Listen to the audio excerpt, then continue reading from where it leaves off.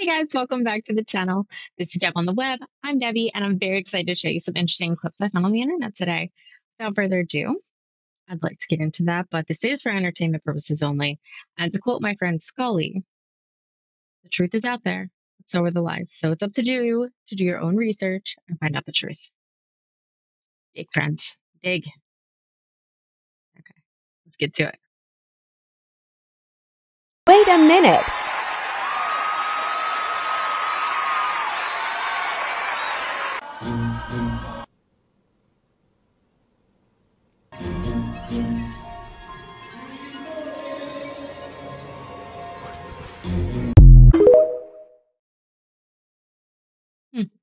What do you guys think about that?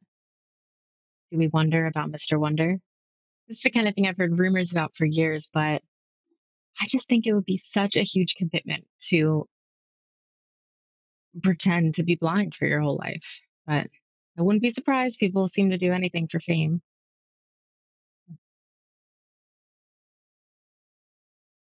Imagine you're me scrolling on your For You page in the middle of the night and you see this. Now, this is a doll. Let's get that out of the way first. And this woman married this doll. There you go. There's a picture of them at their wedding. And she has like an entire family of like zombie dolls. But is this not so like unnerving? And also, is that not like a child zombie doll? I understand this is not what my like page normally is about. Like it's usually like crime and like hauntings and stuff like that. But like this is freaking me out. Well, first of all, there's definitely a child zombie doll. And there are just so many things wrong here. All I want to say is if you were one of the doubters of the mental health crisis in this country, I hope we've just clarified that for you.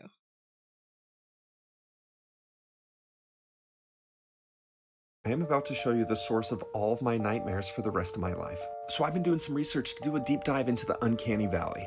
Uncanny Valley basically explains why things like this are creepy, okay? As things become more like humans, at first it's just cute because it's 10%, 20%, 30% looks like a human, it's like whatever. Once it hits that 70% threshold, it immediately becomes super creepy. And it's called the Uncanny Valley because everybody just has this thing inside of them where they're like, something's wrong, and I'm put off by it. Which led me to this. I know that art is supposed to make you feel a certain way. This is Kate Clark, and do you want to know what her medium is? Taxidermy and giving it human faces. Here she is on her Instagram with Neil Patrick Harris. She has many museum exhibits open, but this freaks me out. I don't know why, but these images, I could have gone my whole life without seeing this. And now you guys have to see it too, because if I'm this way, I need you guys to be this way with me. I'm never gonna be the same again. Why? That's the only question I can think right now. The only question I have for you at this time, Kate, is why? Why? Why? Why? I agree. Art is supposed to make you feel certain something, and it's not always something settling, but why? What do you guys think? Would you hang some of that up in your house? Go with your aesthetic? I used to have a coworker who became my friend, and we were both pretty artistic and kind of the youngest in the office. So we would give each other post-its that had two different animals on it, and we would like assign each other. You have to draw that. So we got into just drawing on little post-its these like animal hybrids. We thought of it more of like the Napoleon Dynamite thing, but this makes me feel creepy.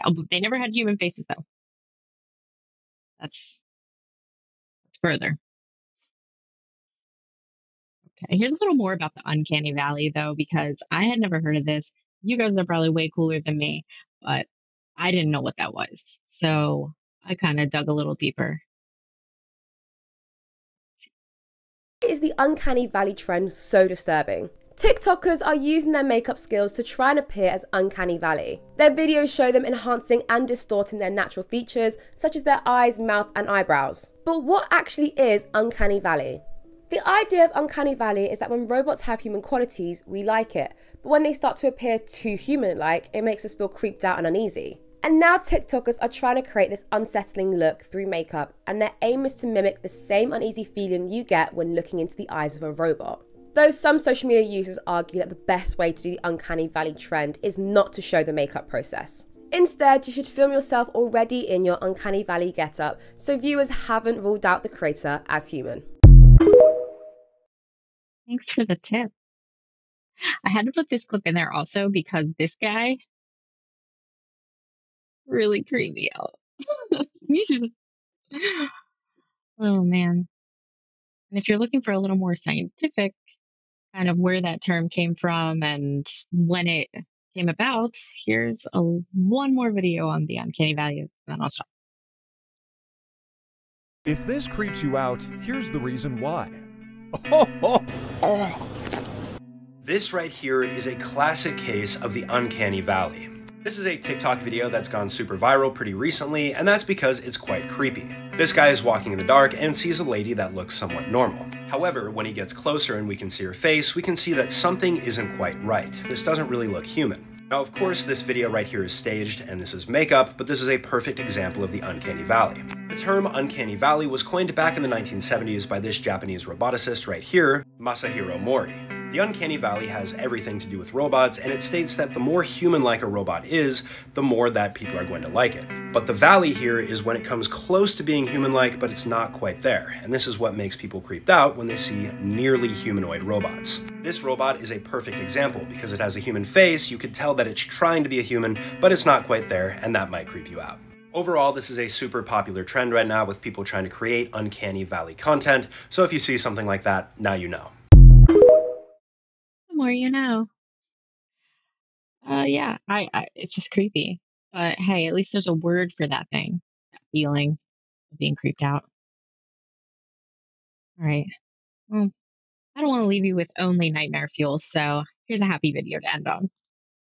You can borrow a dog for the day in Hawaii and take them on a hike to the beach or just on a lunch date. And these programs aren't only for fun. They're lifelines for packed shelters across the islands. Hawaiian shelters are regularly at critical capacity, partially due to the fact that so many rental units on the islands don't allow pets. But programs like Maui's Dog on Demand, Kauai's Field Trips for Shelter Dogs, and Oahu's Ilio Explorers are helping. The idea is that you let shelter staff know what your plans are for the day, and they'll match you with a dog that would like that kind of activity. So if you're going for a long hike, they'll match you with a more energetic pup. And if you're just going for lunch on a dog-friendly patio, they might pair you with a more laid-back or senior dog. You check out your dog from the shelter in the morning, along with a backpack filled with all of the supplies that you need. You then take your borrowed dog along with you for the day and then return them in the evening. Not only does this get the dogs out of the shelters, it also helps socialize them, making them more adoptable. Plus, they might even meet a potential adopter while they're out and about. If you fall in love with your borrowed dog but you don't live on the island, the shelter will gladly assist with off-island adoptions and help you arrange transportation to take them home. And that happens all the time. I'm Jen and I post something positive every day.